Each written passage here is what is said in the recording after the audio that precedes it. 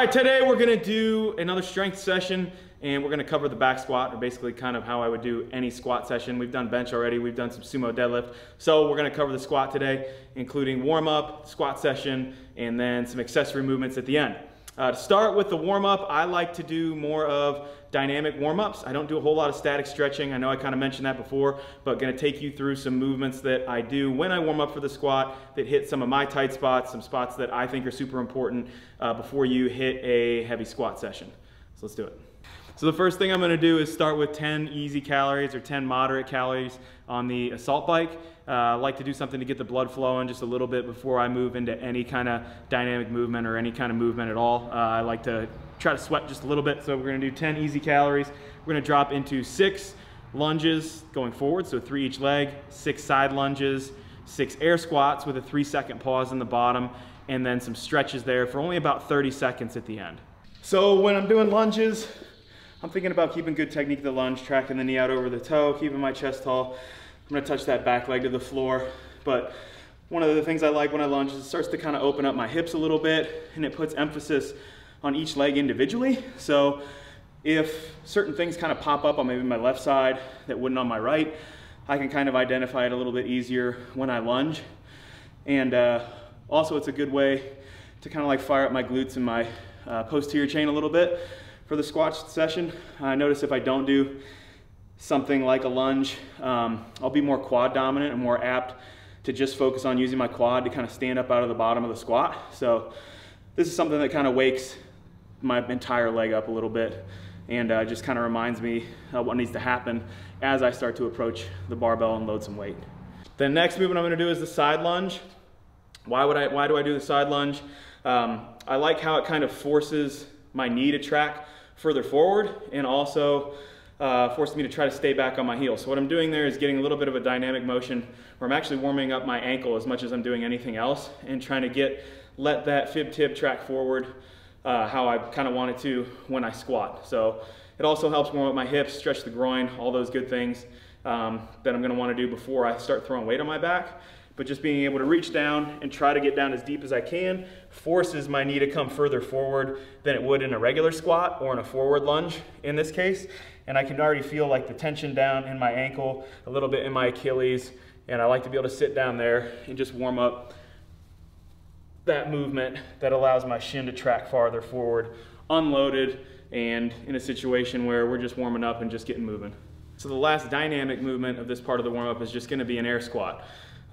You're never too good for the basics, right? So you should definitely be hitting some air squats before you hit a squat session. And one of the things I like to do is get my feet set up where I like them, which is right about shoulder width, toes slightly pointed out. I'm a pretty general squat stance guy. That might be different between different people. My toes are typically turned a little more in than others, but I like to get right where I'm going to get for the heavy sets.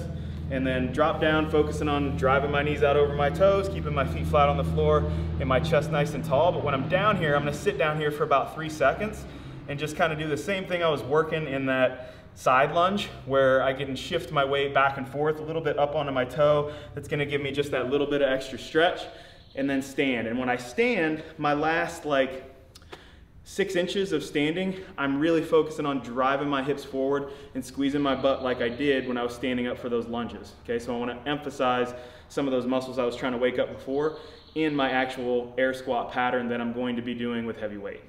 The next thing I'm going to do is go through a couple static stretches, and I'm only going to hold these stretches for about 30 seconds. Before your lifts, you don't want to hold a static stretch for an extended period of time. It has a little bit to do with reducing the ability for your muscle to contract if you really stretch a long time right before you lift heavy. So if you're gonna work out some soreness and that kind of thing, or you really wanna stretch the night before to prep for your squat session or deadlift session or your bench session. Stretch hard then and get good long stretches in so you can be good and loose the day of the workout. But then when you're actually going to do the workout in the session, it's much more beneficial to, again, work through those dynamic movements and only spend about 30 seconds on each leg or each movement with a static stretch. And so the couch stretch is one that I like. One, because I've got a super tight quad from having a quad injury 2 years ago, so I always need to loosen that up just a little bit more. It also opens up my hips a little bit more, again the quad, and actually, again on my ankle, when it's put up against the wall like this with the toe pointed, it kind of loosens up some of my ankle joints. So all 3 of those places I like to hit with this stretch. One of the forgotten things with like squatting, putting a barbell on your back, front rack position, overhead position, is your T-spine. I have a really bad non-flexible T-spine, so getting some time on here where I can kind of open that up a little bit. I'm not necessarily foam rolling, but I'm just trying to push my ribs up towards the ceiling and kind of be able to lock in that partial curve in your back. No matter where you're back squatting, whether it's your lumbar curve or up at the top, that's usually where I'll cave on a front squat or a back squat when I get fatigued. So my T-spine will kind of cave in a little bit and I'll get that round in my upper back. So opening up here and being able to kind of open up my back a little bit does help me maintain a better position when I start loading the barbell.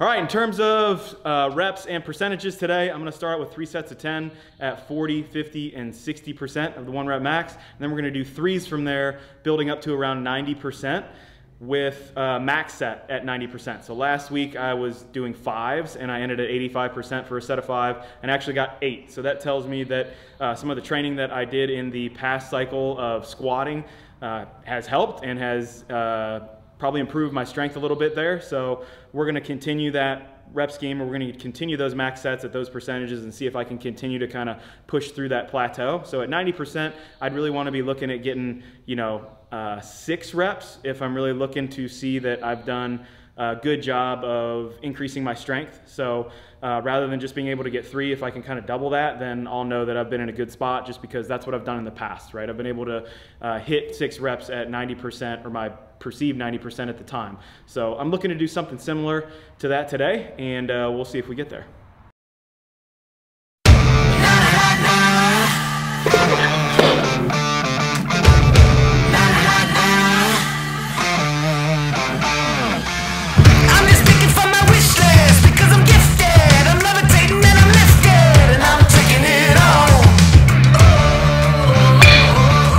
The belt on for the last 2 sets. Usually when I get to 85% or greater, I'm gonna toss a belt on. That's just for safety precautions, usually for training, those kind of things. Especially since I worked out again this morning, so body might be a little bit fatigued, and I'm gonna go for a max set, so I'm gonna belt up. If I'm feeling strong without the belt, then I'll just keep it off, but anytime I get 85, around 90, is typically a time that I'll throw the belt on.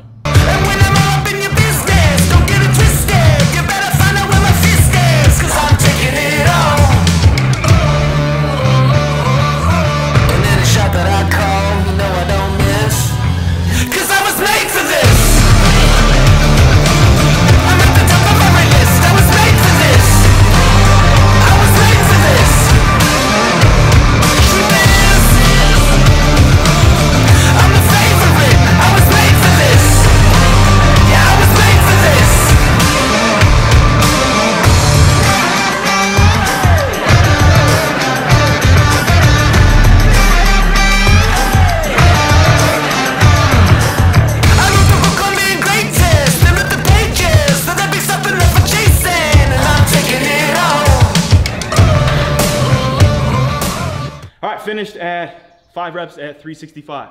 That's the most I've done at 365 in the past 2 or 3 months. Super stoked about it, especially since I hurt my calf. My 1 rep max right now is 405, which is way off like a lifetime PR, but for right now, I'm really happy about it based on last week's 345 for 8, this week's 365 for 5 instead of 3. Pretty pumped about that. The 5th rep felt a little sticky in terms of my midline started to collapse a little. I could really feel my spine starting to roll over into this position, despite trying to fight back the bar, fight back that motion of dropping down. Legs actually felt like they had pretty good speed out of the bottom, but again, just some of the core and midline started to collapse a little. 6th rep might have been there, but today decided to kind of err on the side of caution. Did a pretty good workout this morning, some conditioning and that kind of thing, so I was a little more fatigued, so all the more stoked that I was able to get 5 reps at 365. For the accessory movements, I'm gonna focus on the lower body today. I like to focus on the lower body when I do a lower body strength exercise, so I'm gonna keep my accessory movements the same. I'm not gonna touch the upper body for today. Give that area a rest. So I'm gonna do the back rack deficit lunge. So you're gonna stand on 2 plates, feet in the split position, drop that back knee to the floor, keeping all the good mechanics in place as you drop that knee to the floor, and and then stand back up 5 reps on each leg, so for a total of 10 reps. Second movement I'm gonna do is knee extensions, and you can either do those banded or on the reverse hyper. I'm fortunate enough to have a reverse hyper in here, so I'm gonna do 30 reps on each leg, really just kind of burn out the quad.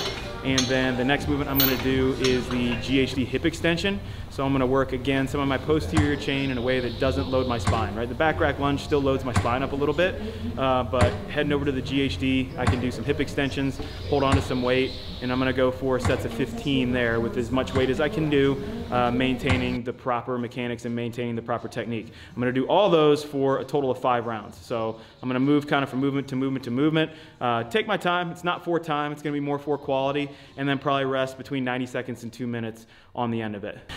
Hope you guys enjoyed the strength session. Put any questions you have down in the comments below. Remember to like, subscribe, and we'll see you next time.